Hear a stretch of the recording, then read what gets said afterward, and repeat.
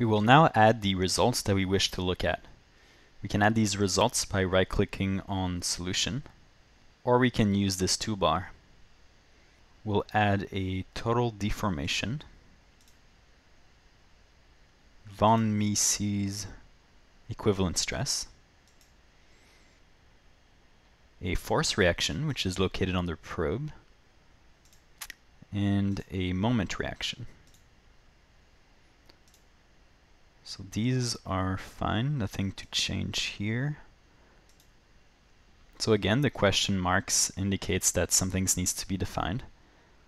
For both these reactions, we need to specify the boundary condition to be the remote displacement that we had created.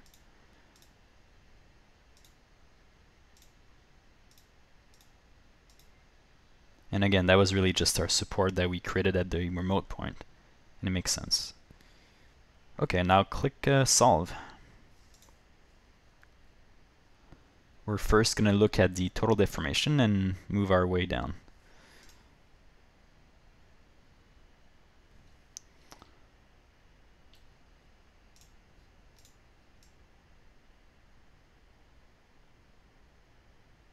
Well, it looks like our blade is deflecting as we predicted, given the pressure load.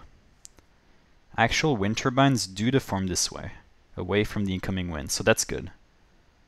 One very important thing to look at when viewing results in mechanical is this results box right here. It's currently displaying true scale, so this is the actual deformation that one would see if it was a real blade. Sometimes when the deflection is small, it's going to be set to one of these magnification settings.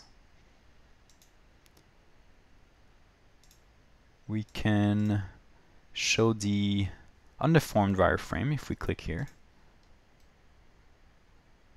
So this can give you an idea of the deflection. We can also smooth out the contours.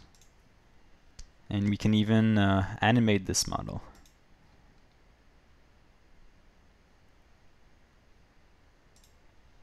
So yeah, overall this deflection looks reasonable. Moving on to equivalent stress. Looks like the maximum is located right here and is about 32 megapascals. And this stress is tensile, and it makes sense because it's bending this way. These particular regions of high stress might be due to some of the weaknesses of this CAD. A better model might show higher stresses in different regions. Again, it's very dependent on the model that you're using. Let's look at the force reaction now.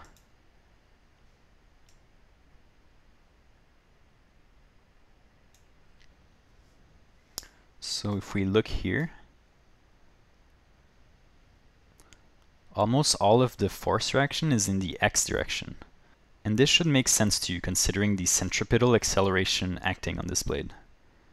So moving on to the moment reaction.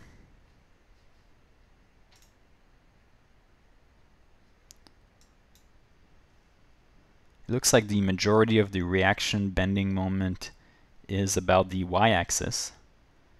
And considering the load on this blade and how it's deforming, this is again what we would expect.